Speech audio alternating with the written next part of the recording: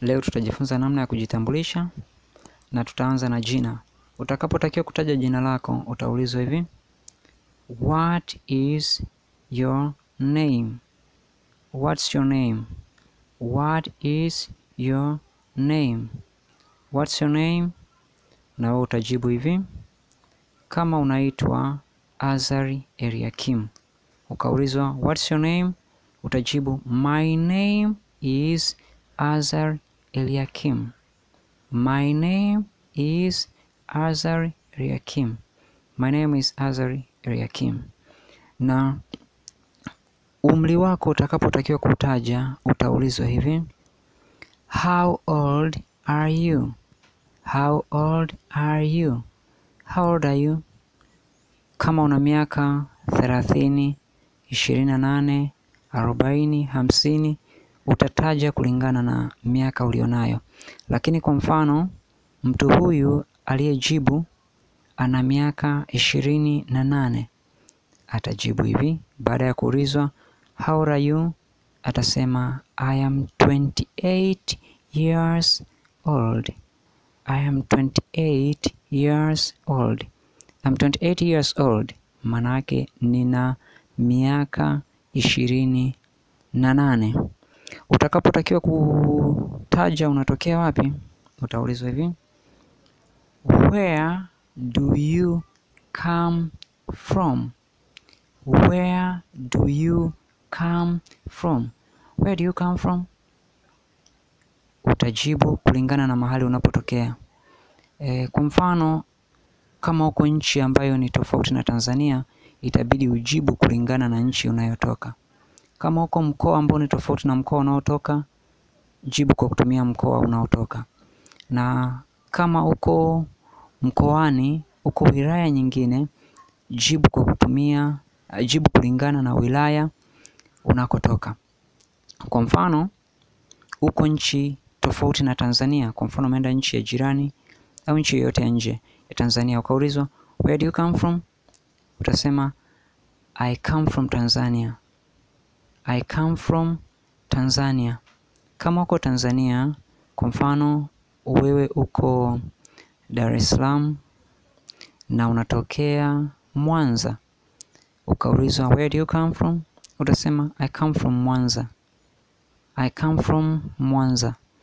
Na kama uko Mwanza na pengine unatokea wilaya ya Mwanza na uko wilaya nyingine tofauti na Mwanza, ukaulizwa where do you come from, itabidi ujibu kwamba I come from Mwanza. I come from Mwanza. Na pengine unaweza kutaka kutaja labda ninatoka wilaya ya Mwanza. Wilaya ni district. District. Mkoa ni region. Region. Kwa hiyo ukitaka kusema ninatoka au ninatokea mkoa wa Mwanza, utasema I come from Mwanza region. I come from Mwanza region. Na kama unatokea wilaya ya Mwanza, unataka useme ninatokea wilaya ya Mwanza, utasema I come from Mwanza district. I come from Mwanza district. Swali lingine linaweza likahusu mahali unapoishi. Mahali unapoishi, utataja hasa mahali unapoishi kwa wakati huo, wakati unaulizwa swali. Kwa mfano, kama uko Dar es Salaam, pengine unakaa Ubungo, ukaulizwa where do you live, utasema I live at Ubungo. I live at Ubungo. Where do you live? I live at Ubungo. Na pengine unaweza ukatakiwa kutaja jina la mama yako na jina la baba yako. Kwa hiyo unapoulizwa jina lako, utaulizwa what is your name? What's your name? Na utakapotakiwa kutaja jina la mama, utaulizwa what is your mother's name? What is your mother's name? What's your mother's name? Utajibu kulingana na jina la mama yako. Kwa mfano kama mama anaitwa pengine Joyce, Joel. Utasema my mother's name is Joyce Joel. My mother's name is Joyce Joel.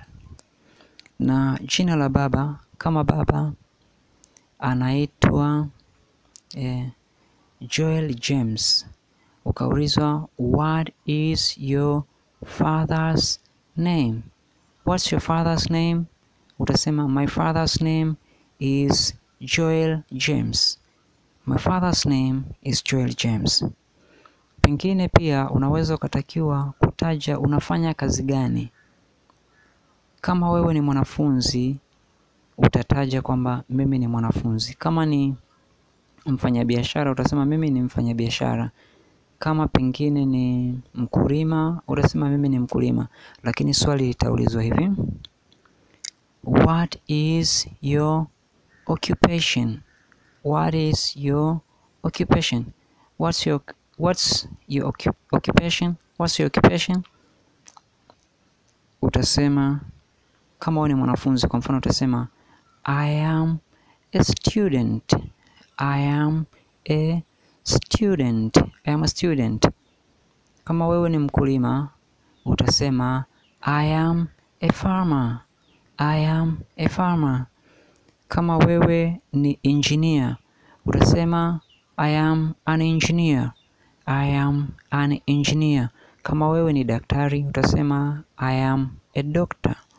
I am a doctor. Na kama wewe ni mfanyabiashara wa kiume, utasema I am a businessman. I am a businessman.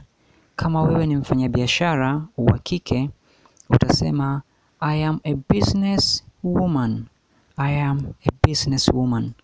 Hapo utakuwa unajibu swali what is your occupation? What's your occupation?